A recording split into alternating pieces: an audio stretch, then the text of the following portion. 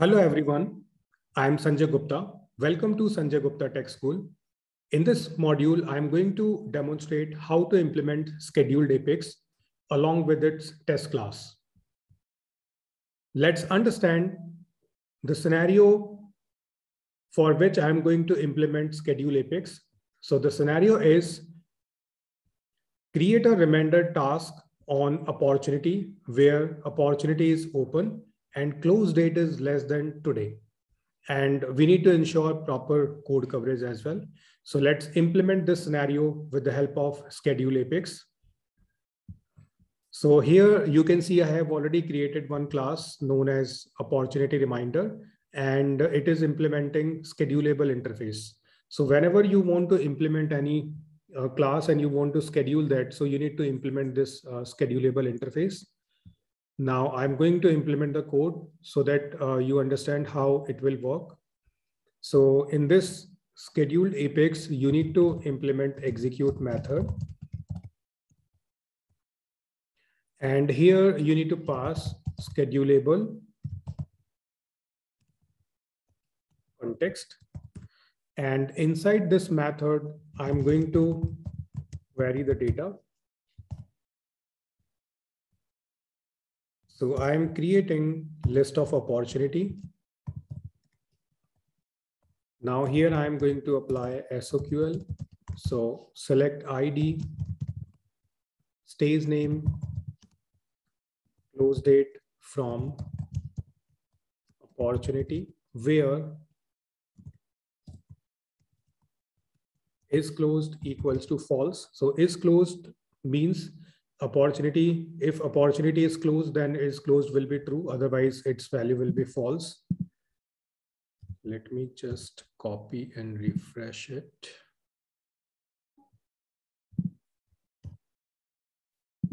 So this is our first part of the condition. If is closed is false, it means opportunity is open and close date is less than today. So if these two conditions are matching, only those opportunities will be queried and they will be available into OPP list. Now I'm going to create a list of tasks. So naming it as task list.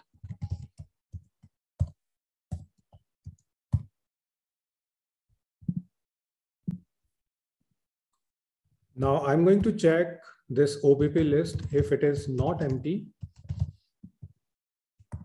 then I'm going to iterate a loop on this opportunity list. So opportunity OPP, and I'm iterating on OPP list.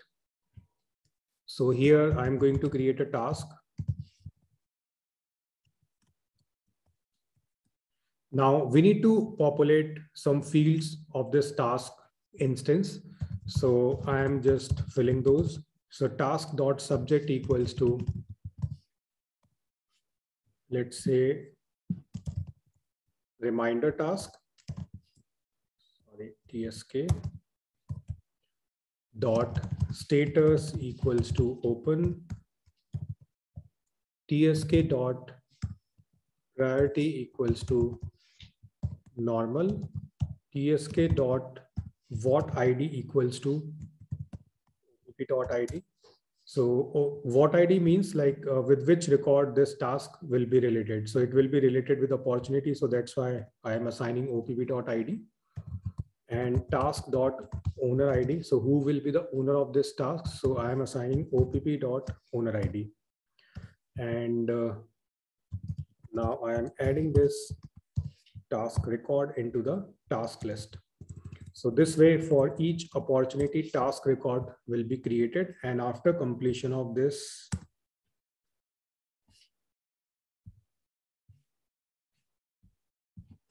I'm just checking if task list is not empty, then insert task list. So this way a task will be created. So I'm going to save this so that we can execute it. Right. So if you want to execute this, so you need to write some code in the anonymous window.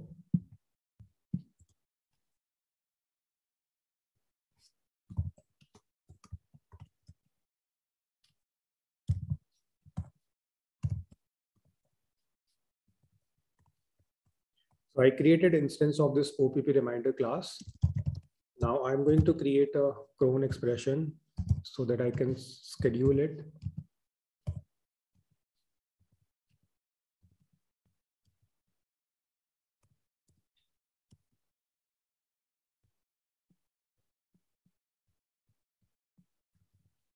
So basically, to understand this cron expression, you can go with this comment. So here, seconds, minutes, hours, day of month, then month, day of week, and optional year. So this way, these values are populated. Now, job ID equals to system dot schedule.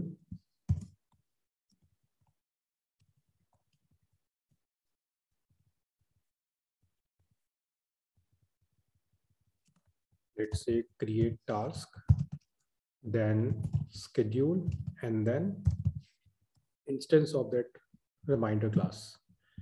So if you execute these three statements, so your class will be scheduled automatically and it will start execution, right? So I'm just going to show you Apex jobs. So I'm refreshing it. So here you can see there is no scheduled Apex at top. It is already queued, which is for any other class. So now I'm going to execute this. I'm going to refresh it. So you will see schedule Apex will be queued here, right? So at that specified time, it will start execution, which is available here. So this way you can create your schedulable Apex class with the help of schedulable interface. And you need to implement execute method, and there you can write the code. Now it's time to implement its test class so that we can make sure the code coverage is 100%. So I'm going to create new Apex class, naming it as opportunity reminder test.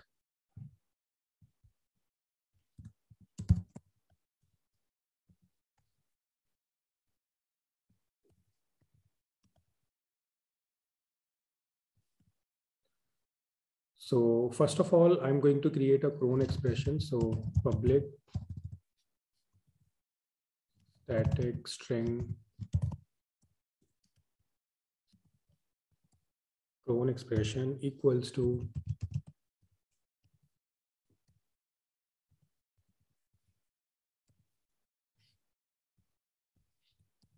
so this is the cron expression. So I'm just cutting it and putting it here. Then I'm defining the method.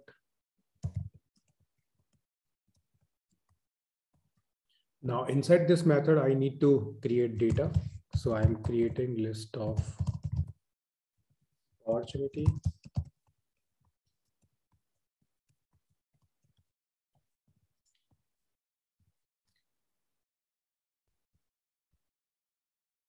So I'm going to iterate a loop. So it will start from 1.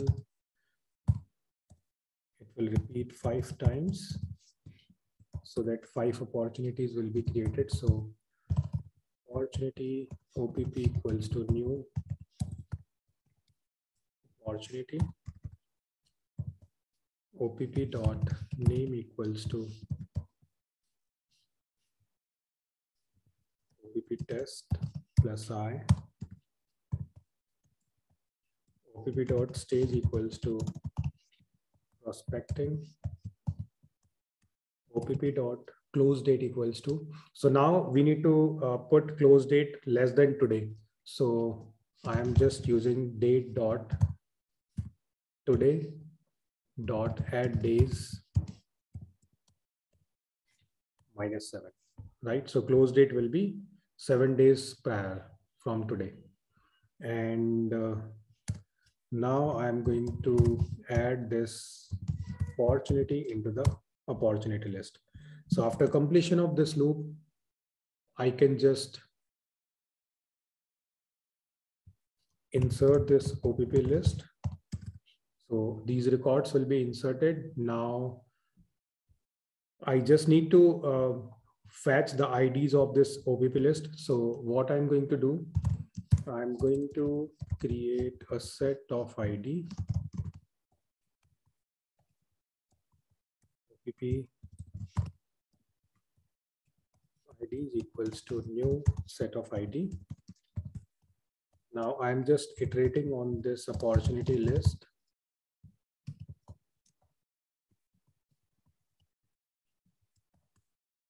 And here OPP IDs dot add OPP dot ID. So this way opportunity IDs set will be created. Now test dot start test, test dot stop test. Now in between these two lines, I'm going to schedule the job. So string job ID equals to system dot schedule, create task. Then here I need to pass the cron expression. So I'm copying it and pasting. And then I need to pass the instance of that OPP reminder class. So I'm just using new OPP reminder. So its instance will be created and it will be passed into this method. Now after this, so it will be executed. Now after this, I need to verify whether task created or not. So I will be creating I will be querying all the related tasks. So we created 5 opportunities. So 5 tasks will be created. So I will be matching that quantity. So for that, I'm going to query the data. Okay, so I'm just creating list of tasks. Then applying SOQL, select ID from task, where what ID in OPP IDs. So here, if you see in what ID we set opportunity ID.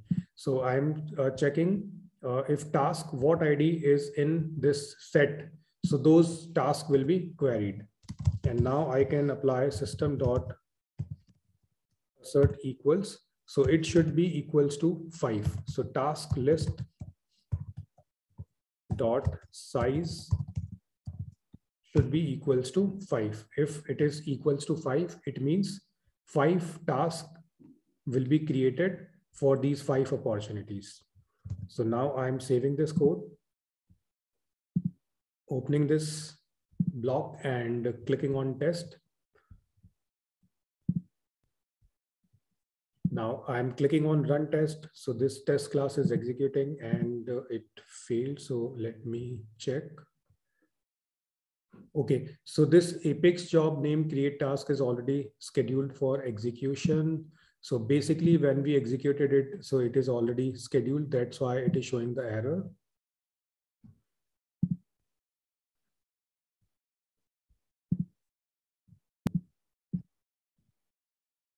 So what you need to do, you just need to use this code so that you can abort the queued scheduled Apex.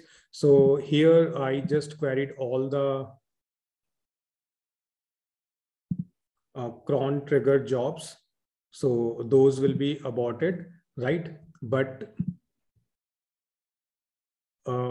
in reality, you won't be aborting all. So for demonstration purpose, I just aborted all so that we can run this test class, right?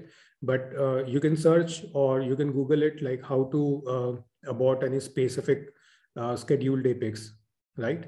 So that is aborted. Now let me just run this test again.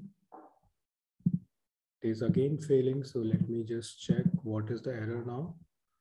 Okay, so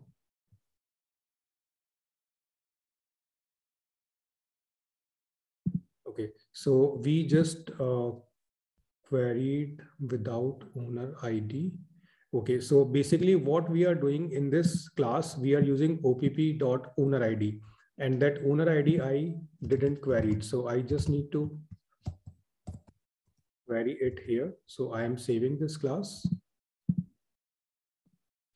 Now I'm going to run this test class again. So you can see this time it is executing successfully. There is no error. So this assert is passing. And if I go here and click on this, so you can see 100% code coverage is there. So this way, with the help of this test class, I hope you understood how we can cover scheduled epics with the help of test class. Thank you.